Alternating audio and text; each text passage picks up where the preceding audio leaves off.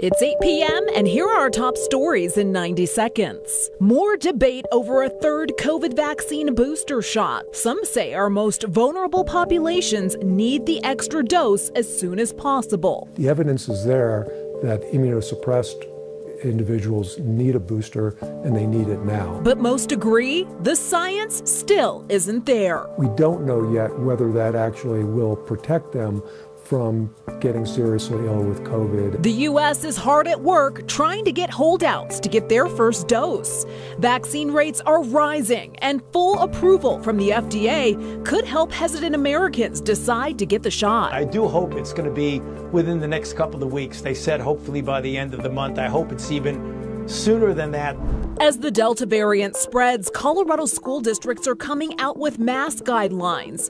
And no matter what they decide, it seems that controversy quickly follows. I'm a mom of 3 kids, and I truly believe that masking a child is child abuse. We had heard that there were other parents that were kind of organizing for the opposite, saying that they didn't want any COVID restrictions whatsoever and putting a lot of pressure on kind of public servants. Hundreds of parents protesting the Jeffco student mask mandate, saying parents should be able to choose, while others say the district needs to make masks mandatory. Good Wednesday evening, and thank you for watching Denver7 News on Local 3. I'm Jessica Porter. We begin with the third COVID vaccine booster shot. U.S. and World Health officials saying the science isn't there and we don't need it yet. But doctors are saying it could help people with compromised immune systems. Denver7's Eddie Guajardo spoke with a Colorado doctor who was part of the original clinical trials for the vaccine on why he thinks a third shot could be helpful. The Delta variant is spreading, and it could pose a greater threat for people with weak immune systems, even if they're vaccinated. A higher risk of breakthrough infection. People battling cancer, have chronic conditions that require treatment, or have had a transplant are at a greater risk of getting severely sick if they get the virus. Being hospitalized, and they have a risk of death. Dr. Thomas Campbell with UC Health oversaw 2 major clinical trials for COVID-19 vaccines. He says while the vaccines available are up to 94% effective, people with compromised immune systems are less responsive to the shot. Drops more to the 40 to 50% range. Their immune systems are suppressed, so they don't make the high level of antibodies that are needed to protect against COVID. He says about half of the time, even after both shots, antibody levels can't be detected. To help protect those people from the deadly virus, the evidence is there that immunosuppressed individuals need a booster and they need it now. A third shot to increase their antibodies, but more evidence is needed. We don't know yet whether that actually will protect them from getting seriously ill with COVID. The CDC is considering a third shot for people with compromised immune systems, but no decision has been made. Well, I think it should be rolled out today, but we're not there. On Wednesday, the World Health Organization called for a halt in the booster shot until the end of September, so the current supply can go to those who need their first or second dose. But Dr. Campbell questions that move. I don't think that giving that select subgroup of individuals a third dose is going to have a big impact on our efforts to expand vaccine access around the world. He says the immunocompromised make up less than 2% of the population in the U.S. and can spread the virus at a greater risk if they're not protected. They will shed virus in their upper respiratory tract at higher levels and for longer periods of time than people who are not immunosuppressed. He strongly advises people with weak immune systems to wear masks, socially distance, and wash their hands. Addie Guajardo, Denver7. In San Francisco, hospitals are allowing patients who received Johnson & Johnson's single-dose vaccine to get a second shot from either Pfizer or Moderna. The city's health department says J&J recipients can request a supplemental dose of one of the mRNA vaccines. A senior White House official says the FDA could fully authorize Pfizer's vaccine by September. But top health officials like Dr. Fauci say it's possible that it could happen even sooner. All COVID vaccines currently only have emergency use approval. That has become a source of vaccine hesitancy for many Americans who say they're waiting for the full approval. A new survey finds a majority of unvaccinated Americans believe COVID-19 vaccinations are more dangerous than the disease itself. The Kaiser Family Foundation surveyed 1,500 people, both vaccinated and unvaccinated. 53% of the unvaccinated people said they believe that. The survey also found that they are less likely to wear masks. 44% of unvaccinated people said they wear masks at grocery stores and other indoor places. Compare that to 55% of vaccinated people who do the same. The Delta variant now accounts for more than 93% of COVID cases in the U.S. In the Great Plains and Midwestern states, that number is even higher at 98%. At the end of May, the Delta variant was only responsible for about 3% of new COVID infections. Jeffco's mask rules for students aren't sitting well with some parents. Today, a couple of hundred parents and kids protested the mask order outside the Jefferson County Public Health Building. Denver7's Gary Brode was there. Freedom, not force. Freedom, not force. We came out to be their voice because they don't have a voice in this. Freedom, not force. Moms and dads made their voices heard in Lakewood. It's what our kids should be doing. I'm a mom of 3 kids, and I truly believe that masking a child is child abuse.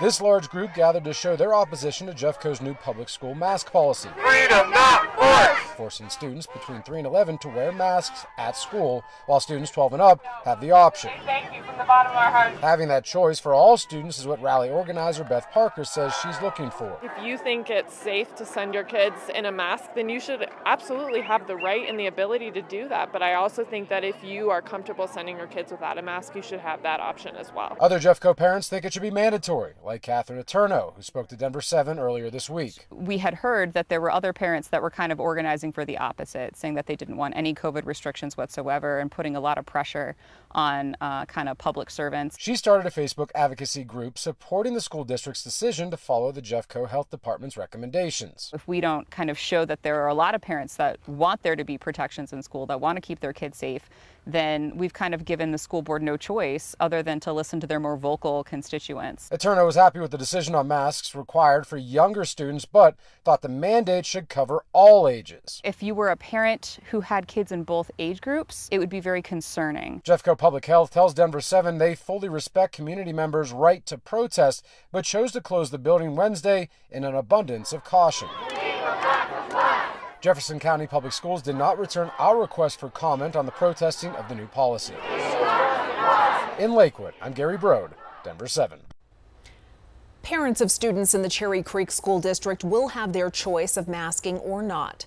The district announced today that all students and staff are encouraged to wear a mask in school, but it's not required. They will be required to wear a mask on the bus, though. A federal CDC order requires masks on public transportation. Denver Mayor Michael Hancock is responding to criticism over the vaccine mandate for all city employees. While on CNN, he recognized that the city may lose some workers and said the blame is all on them and their choice to not get the shot. We will work with employees and employers to continue to raise awareness, continue to let them know that the mandate is in place, and hopefully we gain compliance from that. But here's how I look at it. If you choose not to be vaccinated, and you are choosing to dismiss yourself from work and to fire yourself. So it's not the mayor, it's not your employer firing you. You have made that decision as an individual. More than 100,000 Denver employees, including school teachers, must get the vaccine by the end of September. It's unclear what will happen if they don't. And Denver leaders are still looking for solutions to help those living on the streets. Today, the City Department of Housing and Stability released a 5-year strategic plan. It's based on more than a year of public input from the community and those living on the streets themselves. The plan includes 14 goals, with many focused on equity. They also want to reduce homelessness by 50% and reduce evictions by 25% in 2026. They also hope to cut down the range of time that people experience homelessness to 90 days. Host hopes to achieve these goals by creating 7,000 new affordable homes and keep in place nearly 1,000 income-restricted rentals. The money for this plan was announced last week during the mayor's State of the City address. The mayor is allocating $28 million from the American Rescue Plan into the city's Affordable Housing Fund to quickly build homes. For now, members from the Department of Housing Stability will take public comment on their 5-year plan before presenting it to City Council in November. An update tonight at 8. Xcel Energy has restored service to 95% of the customers affected by a natural gas outage last week. Just 30 customers are still without service. Xcel says those people are not home and crews need to get inside to restore their pilot lights. A water line damaged the infrastructure in the Elyria-Swansea neighborhood last week, leading to the outage. A boil water advisory is in effect for part of Inglewood tonight. If you live within this red shaded area, you need to boil your water before using it. A water sample tested positive for E. coli. This includes Swedish Medical Center and dozens of restaurants in downtown Inglewood. A water distribution center will be available tomorrow. It could take 2 to 3 days to resolve the problem. And this alert is only for Inglewood. Many of you likely got this emergency alert this afternoon. This went out to much of the metro, areas not at all affected by the boil water order. A spokesperson with the city of Inglewood says it was a mistake. It's not my summer cabin. It's not a weekend cabin. This is where Kurt and I live year round. So we have no access. Several Larimer County residents unable to get to their homes after the only bridge to them is demolished. They say the necessary repairs were easy to make, but the county says it had to come down. There are several other residents over there that we're in contact with almost daily that say, we understand we're disappointed, we understand what you're doing, go ahead and do it. So, you know, this is a small majority of the property owners over there that are causing the commotion. With no plans to build a new bridge in the immediate future, these residents are left without a way home. They moved the cameras, they broke the cameras, and hopefully we find them. Hopefully the police finds the cars. Plus 8 cars stolen in a single day from a Lakewood car dealership. Police able to recover some of them, but the suspects are still out there.